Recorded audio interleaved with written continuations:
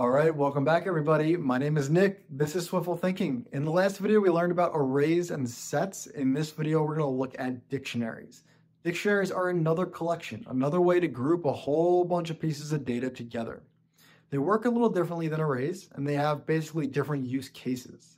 I'm going to cover as many of those cases as I can in this quick intro video.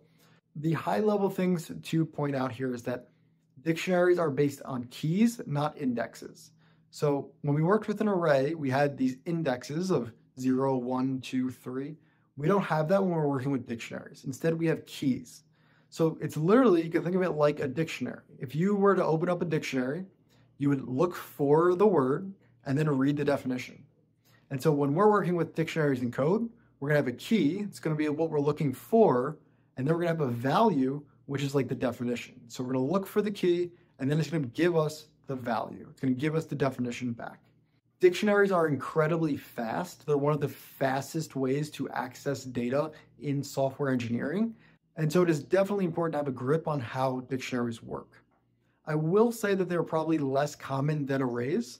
So because arrays have those indexes, the data is always in a specific order.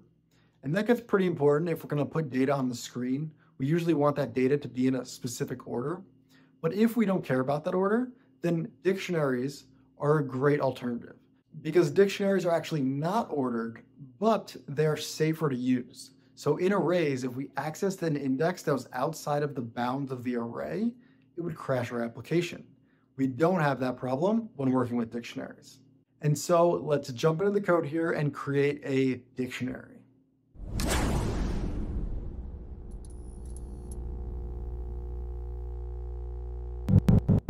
Welcome back, everyone. My name is Nick again. This is Swiftful Thinking, and we're almost done with this playlist. In the last video, we looked at arrays and a little bit of sets. We're going to build on that in this video, but we're going to focus on dictionaries, which is another collection of pieces of data. Let's start this off by creating a new file, new playground page, and let's call this dictionaries. And I'm going to delete this code. I'm going to delete this code. I'm actually going to start with the code that we ended in the last video. So I'm going to copy this array and this set and then move it here. If you were not with me in the last video, just go ahead and type both of these out. And I want to run this again, but we should recognize that this is an array of string and this is a set of string. And so when we run these, the array prints out in the exact same order that we had it. And the array is allowed to have duplicate items. So we have 2 apples, right?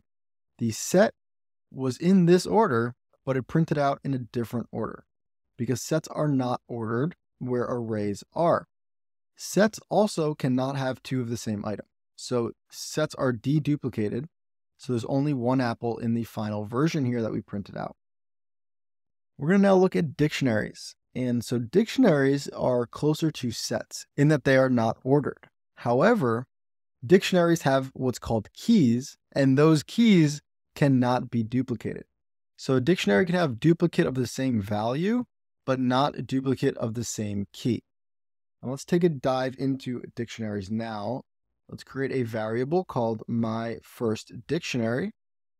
And this is going to be of type. We're going to make it looks kind of like an array, except there's going to be 2 types in. There's going to be the first type, which we'll use a string, and we're going to use a colon, and then we're going to add in a second type, which for now we'll just make a Boolean.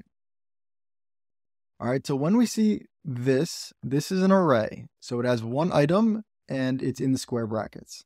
This, however, with the colon in the middle is actually a dictionary. And what this is saying is that in this dictionary, we're going to have objects where the key is a string and the value is a Boolean. So the key and the value is how we reference these in a dictionary.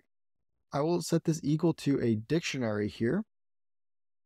And let's add some items in here. So the first item, so let's give this one a key of maybe apple, and we'll give it a value of true.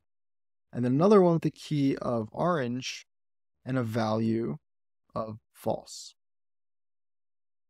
All right, so this looks super funky if you've never used a dictionary before. I try to think about it like an actual dictionary. If you're opening up a dictionary and you're going to look up a word, you're going to first find the key or the word that you're looking for, and then you're going to read the value, the definition of what you're trying to find. And so here, the key is apple, and the value that we're going to get back is the associated value, this Boolean. So when we were working with this final fruits, if we wanted to get the second item in an array, we would say something like let item equals final fruits, and we access the first index, which is the second item of the array. For a dictionary, however, if we want to say let item, and I'll comment this out, if we want to get the item at orange, we will access the dictionary, so my first dictionary, and instead of putting in an index, because again, dictionaries are not ordered, so there is no index, but we can put in a key. So this is a key and this is a key. So here we said the keys are strings, and so this key would be orange. And so if I run this now, item is false because orange, at the key orange, is the value false. And it might be easier to understand this if I put these on separate lines. So we could think of it like this. We have key and we have value. We have a key and we have a value. And we can add in as many keys and value pairs as we want up to infinity. Just like an array, this can hold a ton of data. One of the main differences, though, is that for the fruits array, I will comment this out. When we were looking at this, let's actually call this, I don't know, my fruit. When we access items at the index, if I hold the option button and click on fruit, we can see that string is not optional, right? So again, if we access a bad index, we're going to crash our app.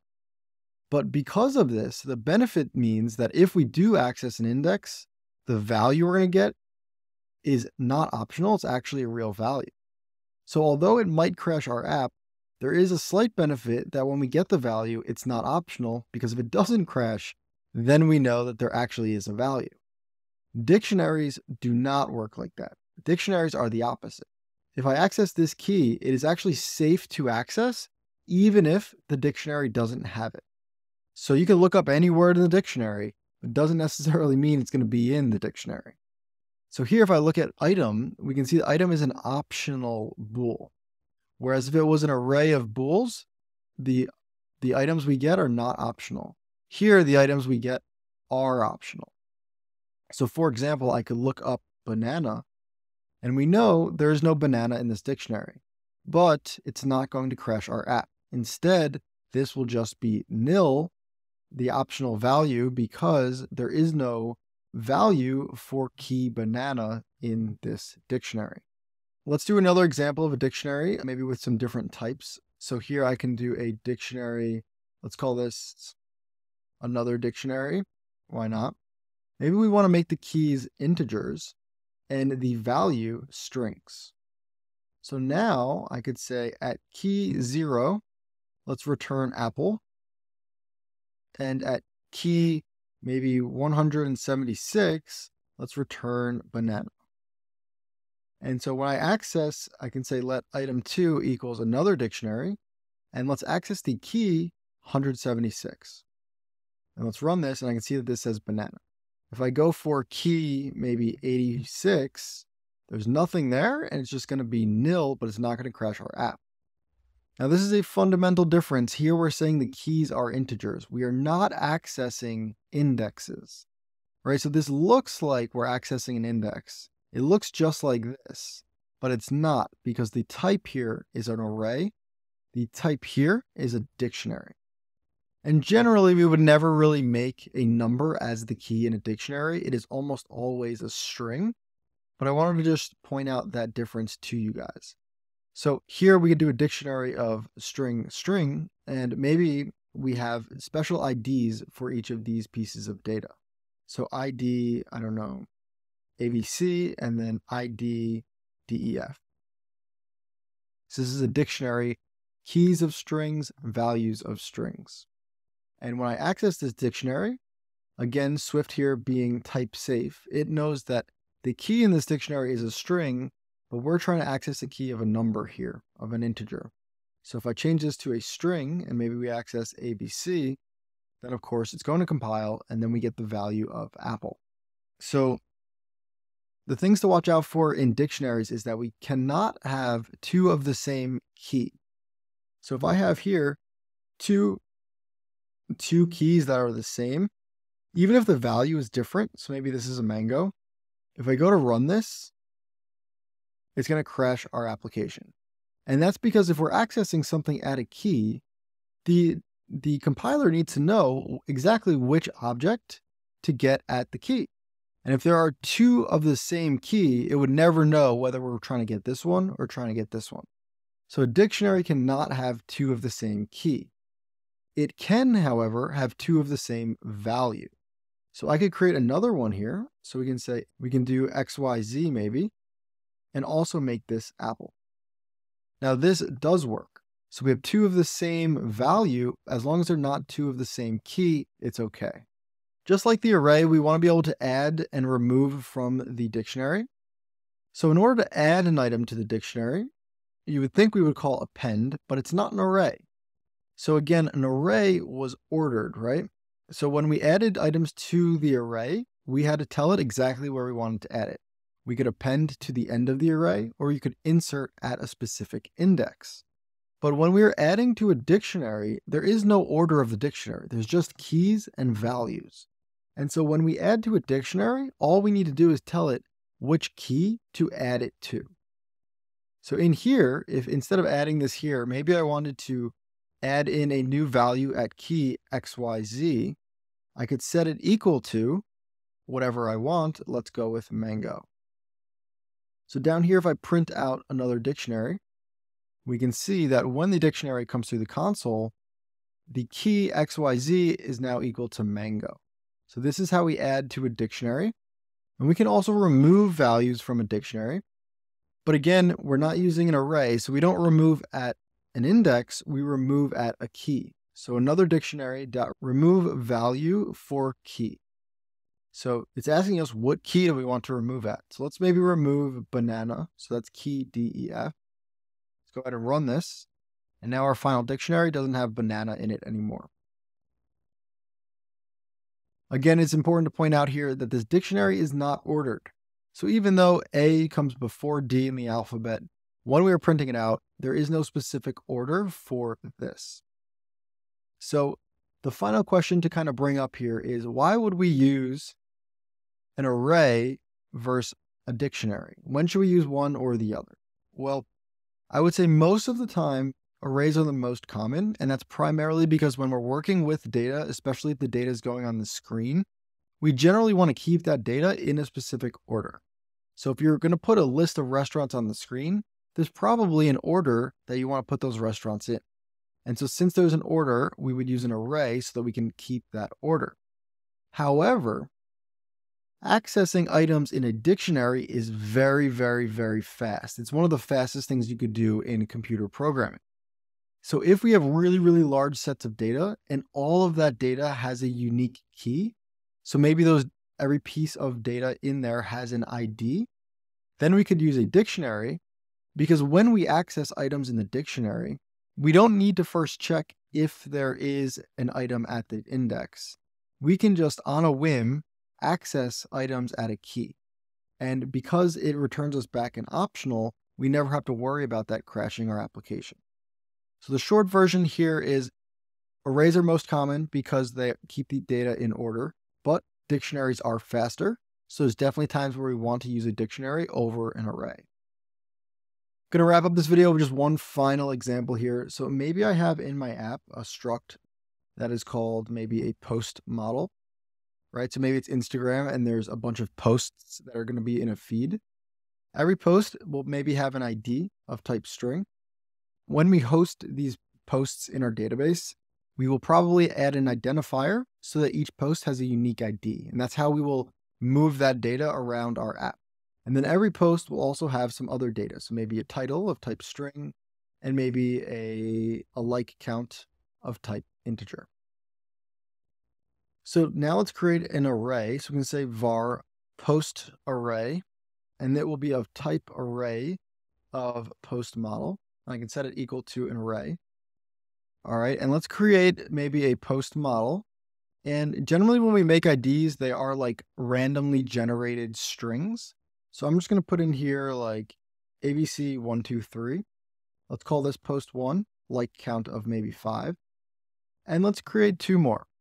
So each one has a unique ID. So this will be maybe DEF, I don't know, 678.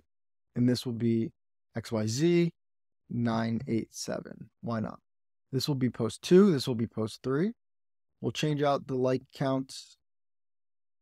And now in my code, if I wanted to access this item at index 1, if I wanted to get this item, I would say if postarray.indices contains an element at index 1, I will open the brackets, and then I can say let item equals postarray, and then I access the item at index 1. I'm going to print here item. This obviously will work, but now let's do the same thing with a dictionary. So I'm going to come down here, I'm going to say var post dict. I'm going to say dict is a short for dictionary. I think that's more common in applications. It will be a dictionary where the key is a string and the value is a post model. Let's set this equal to, and let's add in our keys. So I'm going to use the ID as a key. So this will be the ID, and the value of this will be the post model. All right, and now let's do this one. So the key here is going to be DEF 678. And let's do the final one, XYZ, and paste in our post model. So a little more work to set this up, but now in our code, if we want to access this item, I will say let my new item equals the post dict at key DEF 678. So I'll run this and we can see now that we got this post model back. We can see it here. Let's actually just print out at the end my new item. And we should see that the same post model, DEF post 2, is what's printing out. All right, so there are absolutely use cases to use arrays. There are use cases to use dictionaries. You should know both of them. It's not like one or the other, but they each have a superpower, and depending on the situation, you should use one or the other. The things to note at a very high level, again, are that arrays are ordered. Dictionaries are not ordered. Arrays have indexes. Dictionaries have keys. Dictionaries are slightly faster than arrays. And that is basically it for my spiel on arrays versus dictionaries. Now, in the next video, we're going to start talking about for loops. So now that we understand these collections, we understand how arrays and sets and dictionaries work, we can now run code to loop on all of the items in a dictionary or an array and then perform actions. So if we wanted to change every single item, if we wanted to loop on all of these items and maybe change all of their like counts or all of their titles, we're going to learn how to do that. And to do that, we need to add in some new syntax for how to loop on data. So we're going to get into that in the next video. Thank you guys for watching. As always, my name is Nick. This is Swiftful Thinking, and I'll see you in the next video.